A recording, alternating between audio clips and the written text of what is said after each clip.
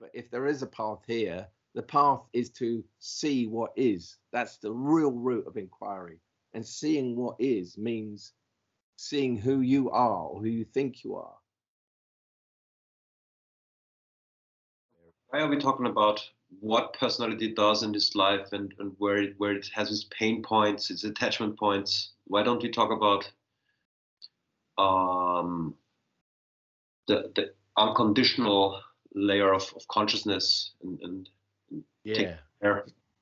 Yeah, I think it's a good question. It's like, why bother? Why not? You know, the argument would be, why? But don't focus on that stuff because that's not real. You know, they may be saying, focus on the real stuff. All you are is consciousness, and this is just a diversion. You could argue, well, you're just stuck in the story or the relative, and so I think it's a very good question. So what are we talking about here? Everybody who's on seeking or talking about this knows that there is there's something, you know, we could call it, we could call it, you know, some people call it the Tao. Okay, let's put it this way. I'm going to interrupt myself. It seems to me there's two kinds of people. One, person A, which is the main ingredient of the group personality. They believe that who they are is who they are, and that it's real, and that that's all there is. The spiritual stuff is just what they would call woo-woo. You know, the relative is the only thing really. I mean, they may have religious beliefs, but that's a whole different area of religion, I would say.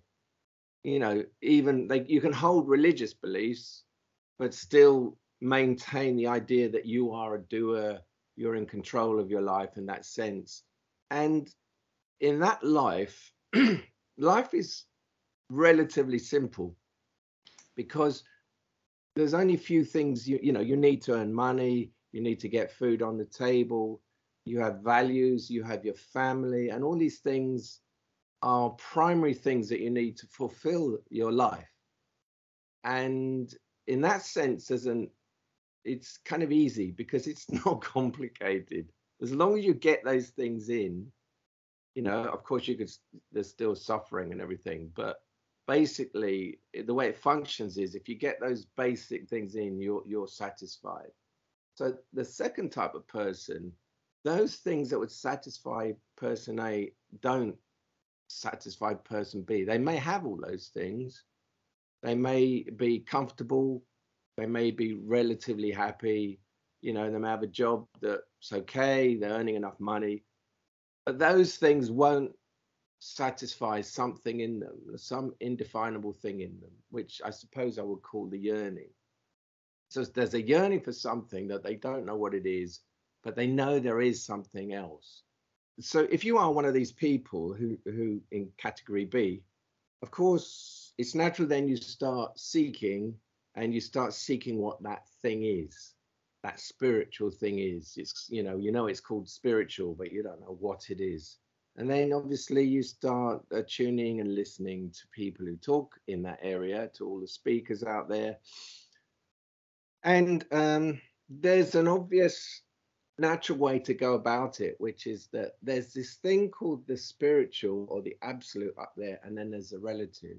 And the yearning, they think, relates to the absolute, which in a way it does. I agree with that. But the mistake that can be made is that I focus on that.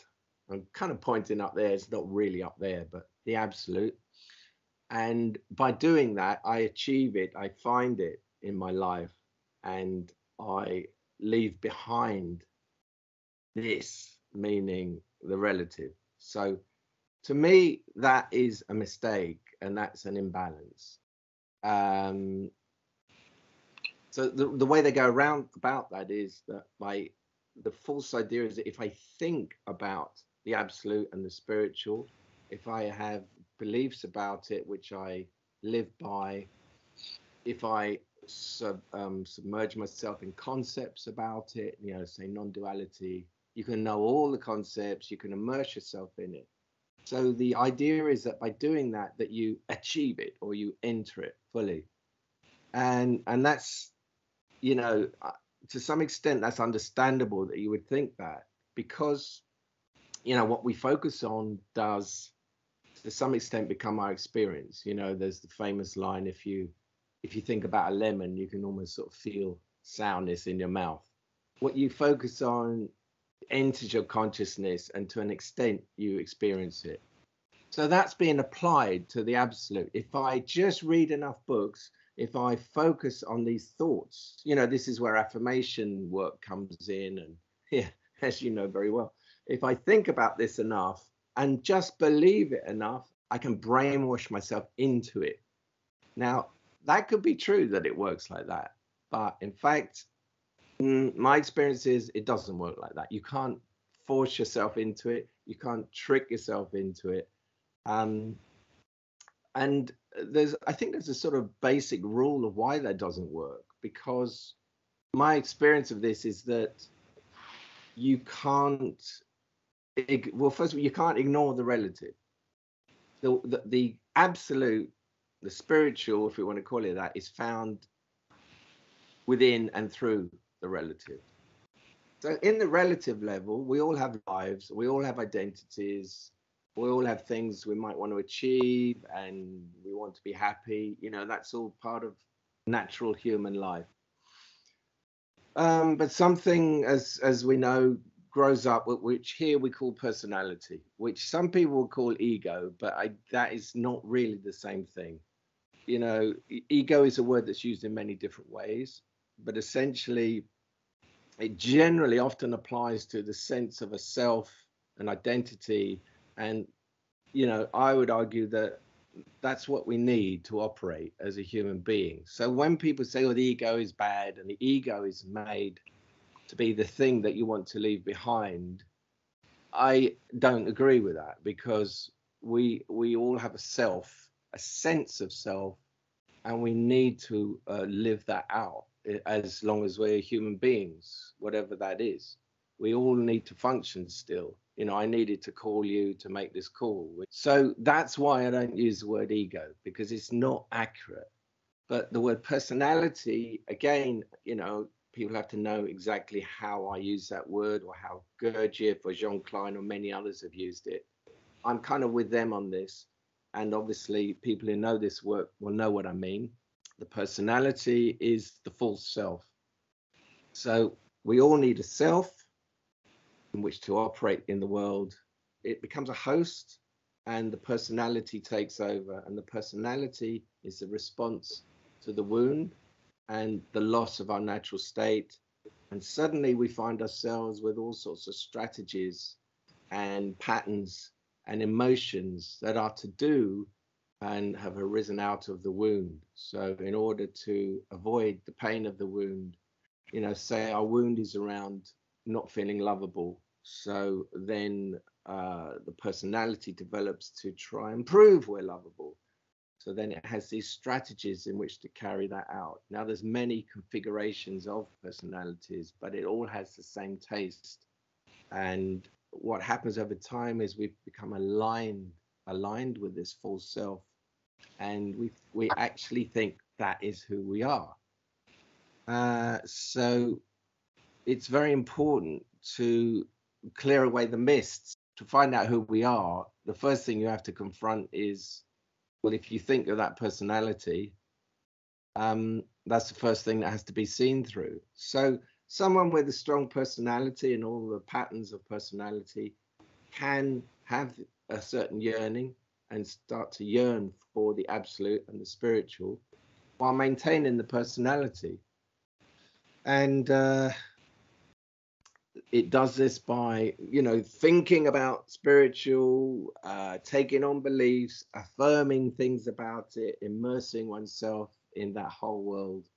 But then all the time the personality is still running. So what I'm saying here is that the personality is the gatekeeper, the key. That's still a personality just doing the spiritual thing. It's never going to be harmonious because it's not complete. It's a personality that's doing something. And what we're talking about is through the dissolution, the loss of identification with personality, the absolute is revealed. So it's not like something you have to chase, you have to focus on, you have to, affirm or believe anything. It's actually just what's relieved. So the person seeing through the personality, the reason we talk about it is because it is the key to the whole thing, where it becomes harmonious rather than a spiritual doing or any spiritual bypassing. A key factor in all of this is what we call choiceless awareness. And as you know, choiceless awareness is not selective in what it falls on. So the scenario I've described where the absolute is made a thing out there that we want to achieve through these strategies of focusing on it, but we don't want to focus on the fact that, oh, I'm an angry person, or this person triggered me, or there's a lot of sadness here. So immediately that is not choiceless awareness, that is personality awareness, which means the personality is saying, I want that, but I don't want that. I'm not going to look at that, but I will look towards that.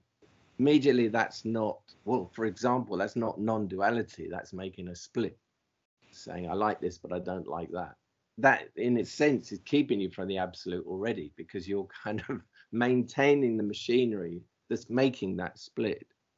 So in this, there's immersion in whatever is there and a seeing of whatever is there. There's no pulling back from.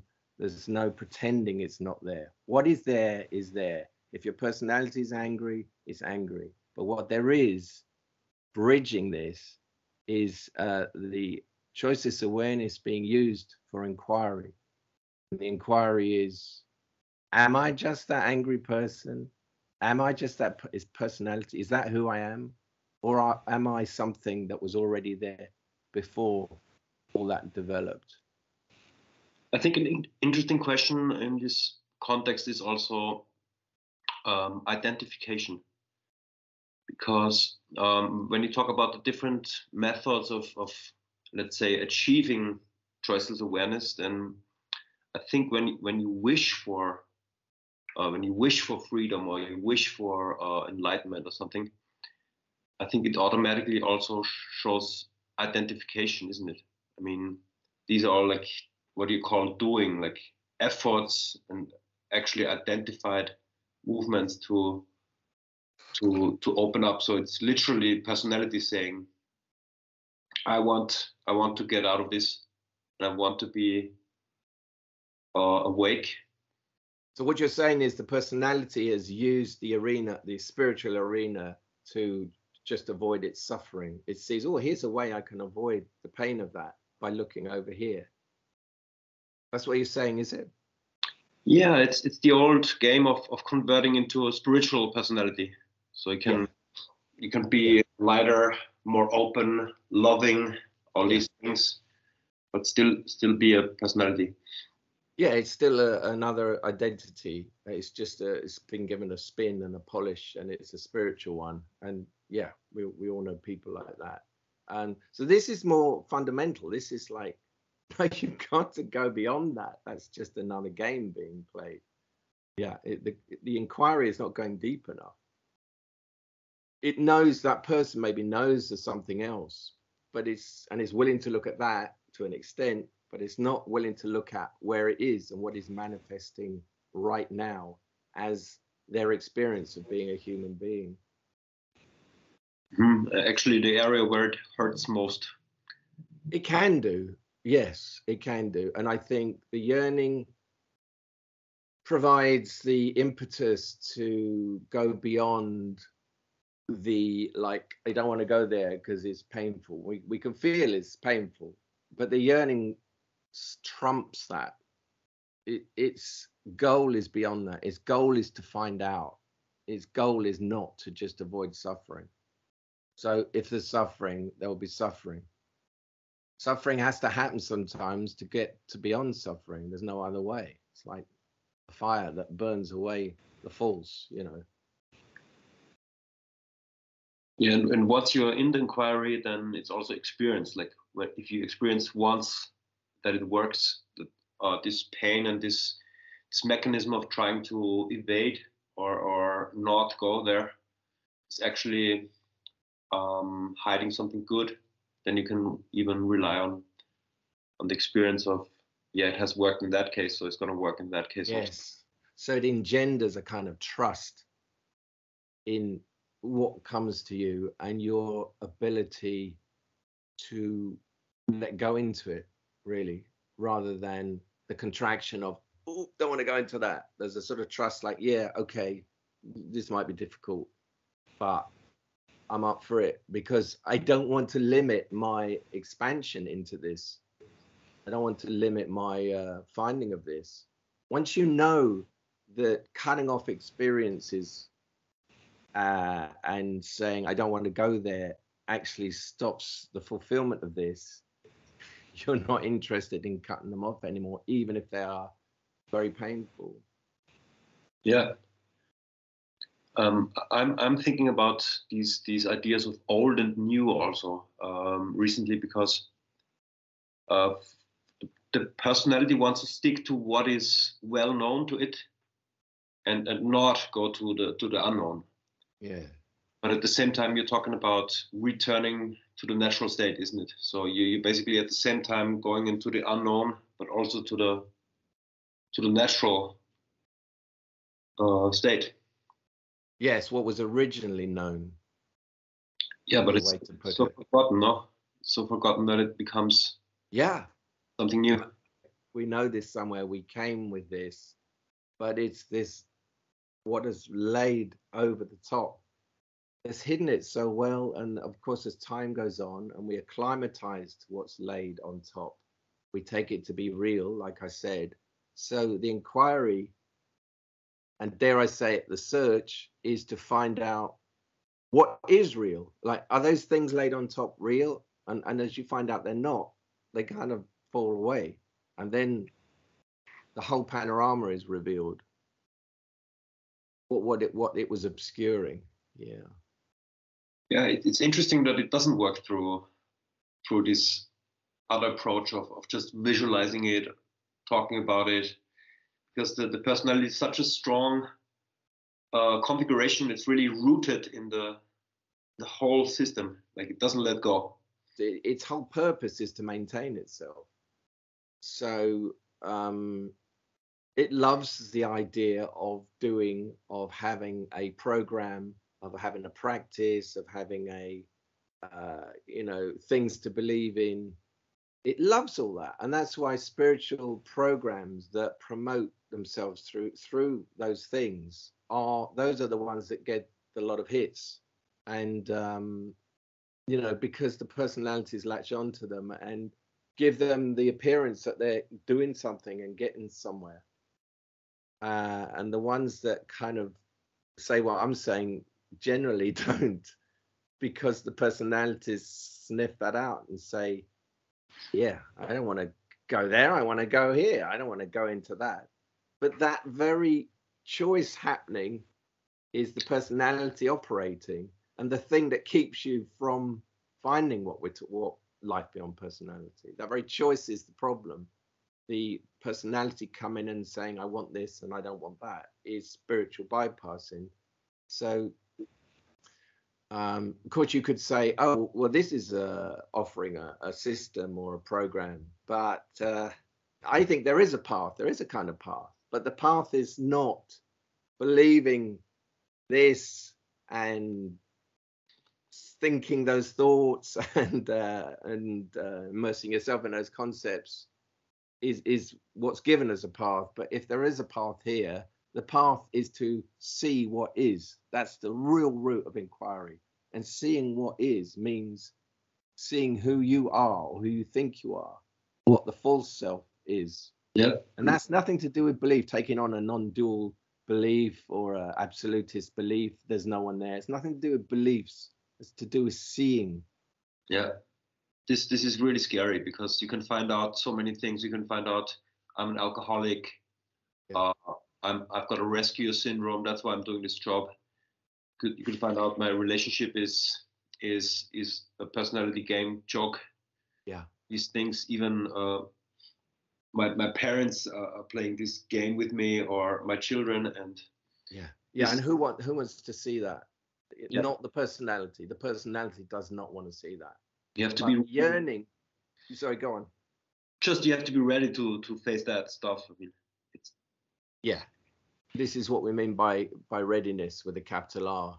You know, readiness means that you are ready to go beyond the control of that personality that makes those decisions, those choices to not look here. That's what readiness is. That the yearning has kind of suffused the system so much that it's actually informing action. Action meaning I will look at this. I will look at whatever I need to look at. If I need to see that I've got a rescuer syndrome, I will see it. Like, who doesn't want to see that? I mean, it's interesting. Why would you not want to see the structure of your personality and its particular quirks? Well, the personality doesn't want to see it because the personality doesn't want to be dissolved. It wants to continue. So maintaining its citadel and all its tricks and its structures is its job.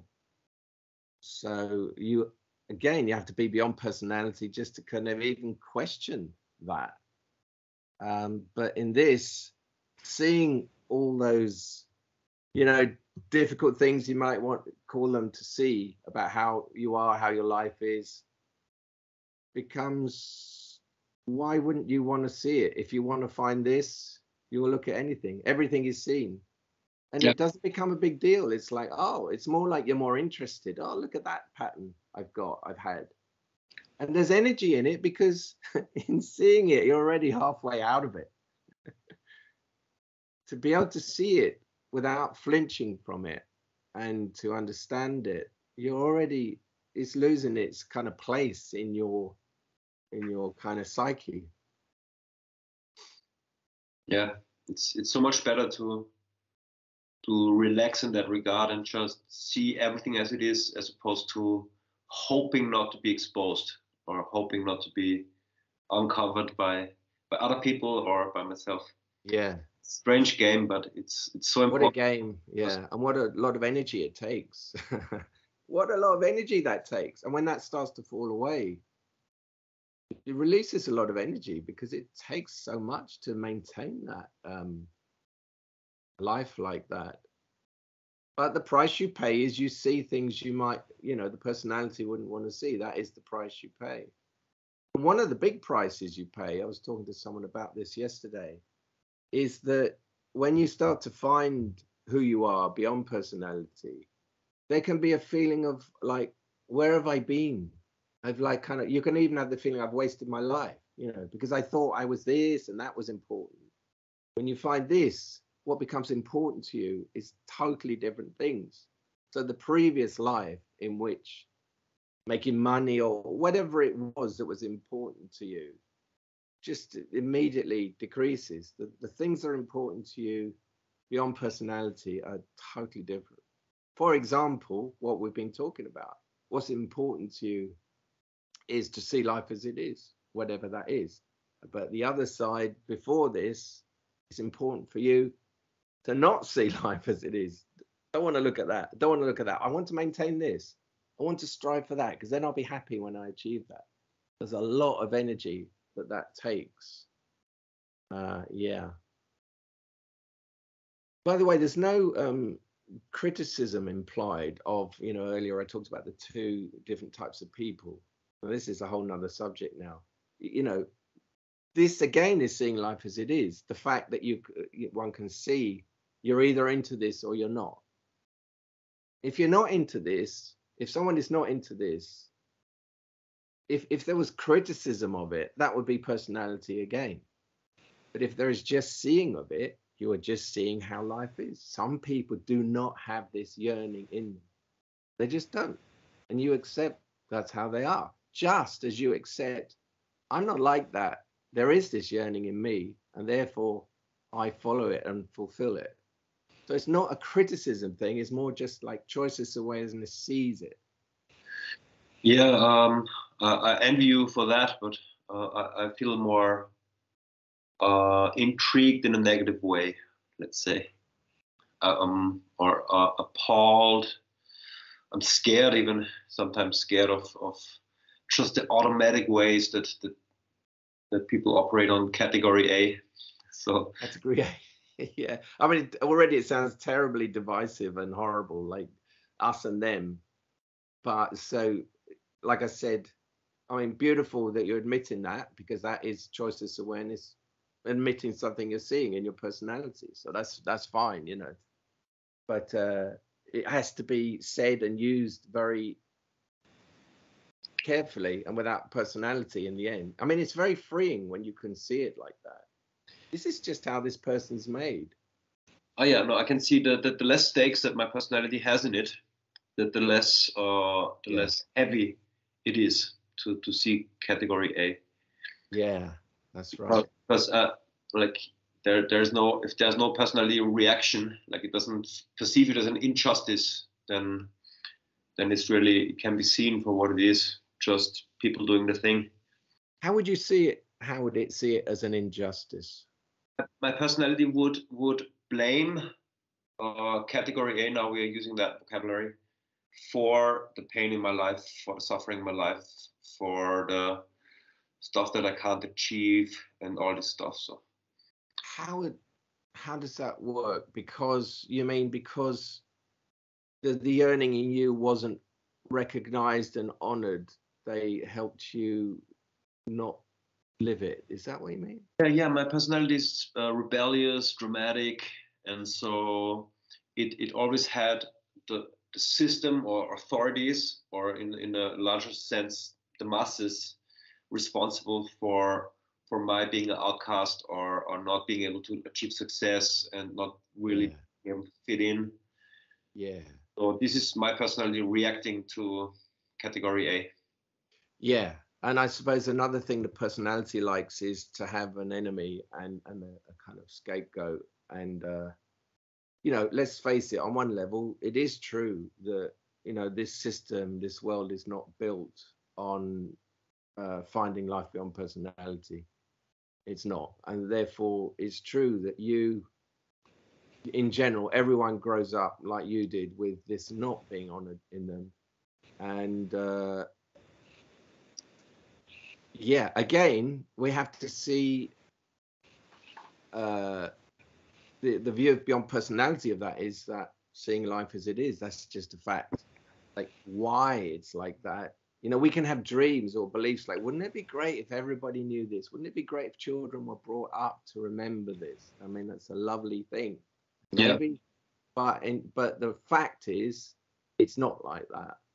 And yeah, we can make a thing of it, and there's a level of anger there for what you could say was done to us. Maybe that's what you're talking about. And the only thing to do with that is, as you are, you're aware of it and you're seeing it, and that's your path to go beyond that. Yeah, yeah. The emotional part is going away, because the emotional Yeah. part is, it's got this personality emotion. I would say it's resentment. Yeah. And you can see, you know, regarding what we were saying earlier, if you were a spiritual personality, you would be saying, well, I don't want to feel that anger, I don't want to look at that because I'm spiritual, and then that's bypassing. Whereas you are actually seeing life as it is. Oh, it's there, and as long as it's there, it's there, and you see it for what it is. There's almost, you could say, well, there's a kind of justification for it, and then you get to a point where, like, if you're stuck in the emotion of that, that's also personality, you know. So you might need to release feelings about it, you might need to work through it, but in the end, it becomes redundant, really.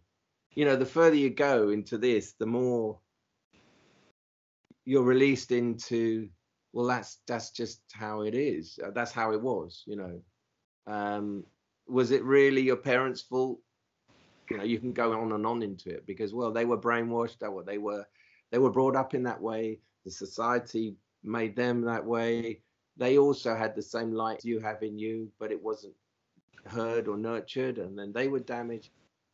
Logically, you can get to a point where you can see, can I really blame them? But that's not really what we're talking about, because your experience was with these parents, and this was the emotion, a feeling that was brought up in you. Therefore, this is it. And this is why we come back to that phrase, this is it. This is it. It's the most powerful phrase. I talk about it in the end of the second book. This is it sums up everything we've spoken about today. It's not, this is it, but this isn't it.